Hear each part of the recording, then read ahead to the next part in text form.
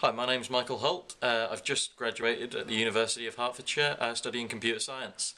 It's been a fantastic 4 years. I did a year in industry in my third year, went to work for a company called Accenture, and I've actually been offered a job there in November.